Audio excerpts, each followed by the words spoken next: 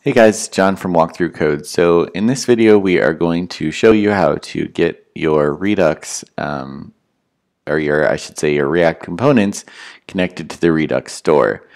So in the last video we showed you how to configure the store, create a new instance of store, get all the reducers combined and create and injected, I should say, into the actual app through the provider wrapper or higher order component, call it whatever you like. Okay, so what we're going to do now is we're going to go into app.js. The first thing that I'm going to do is I'm going to get rid of the logo. We don't need this logo. Actually, we don't need any of this. I'm going to get rid of app.css because it just has a bunch of fluff in there, and even though we're not importing it, I'm still just cuz. There we go. Okay, and now we just need to save this, and this should give us a blank screen, and then maybe for argument's sake, hello world, just to make sure. Cool, so that's totally working. Awesome, awesome. Okay. It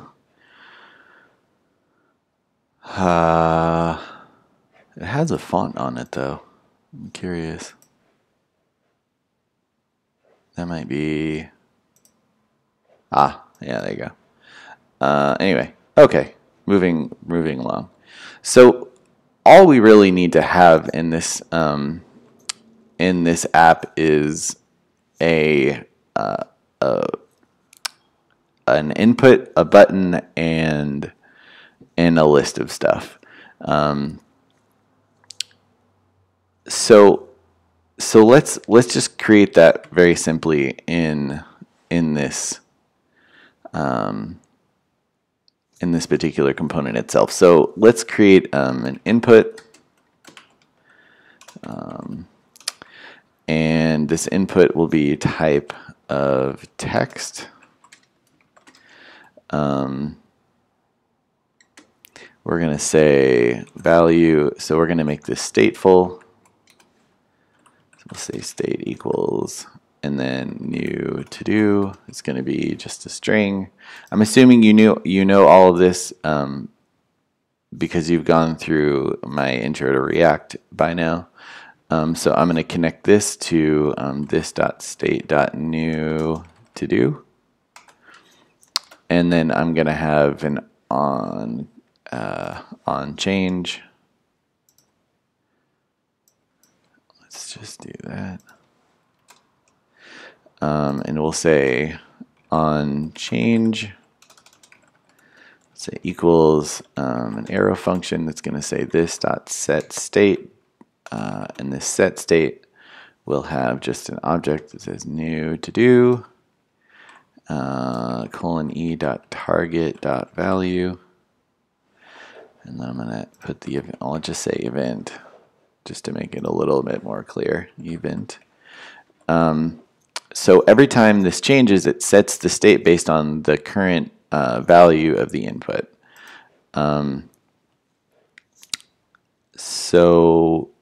Okay, so now that there's that, actually let's just create a form. We'll move this input in here. Oops. And we need a button. Say button submit. We'll say button of type submit. That way it'll fire the form.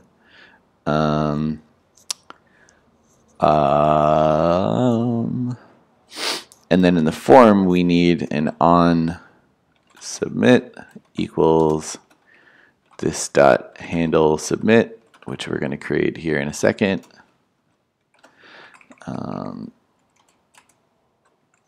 So we're going to say handle submit equals an arrow function. If you haven't seen my intro to React videos, but you know a couple things about React, this basically eliminates the need for a constructor. in from a binding perspective, because this will bind whatever we pass in here to the component, so it just makes life a ton easier. This will take one parameter, which is the event, because we're going to have to say event.prevent default, because that's the default. We need to prevent the default action of a form getting submitted, and then let's console, just so we don't do too much before we lose sight of what's going on. Let's console.log state.new to do, and then we'll say this.state.new to do. Okay.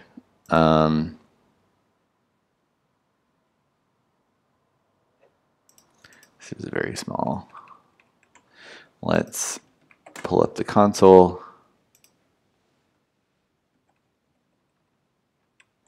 So theoretically speaking, when we put some text and stuff in here, it's going to update the state. And when we click this button, it's going to fire the onSubmit event, which will fire the handle submit class property, which is this, and this should console.log. So if I'm doing what we think we're doing, then we should be good. So let's say some new to do. Hit submit. Cool. So state.todo is some new to do, which means now we have access to the updated version of this.state.new to do. Okay.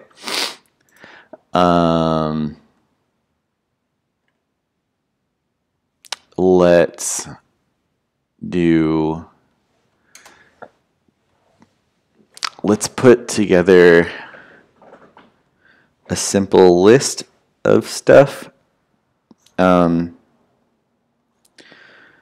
Let's say, let's just do like an H2 or something, and we'll say a list of to-dos. Okay, and then we're going to say unordered list. And then what we'll do here.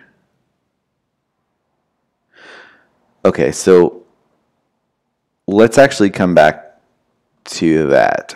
I'm actually going to end the video here, because in the next video, that's when we'll start making the calls to the store and stuff to get a hold of stuff. So yeah, thank you guys so much for watching this video. If you have any questions or anything like that, leave them in the comment section below. Please like and subscribe. That way you can be updated with new content that I post. And yeah, have an awesome day.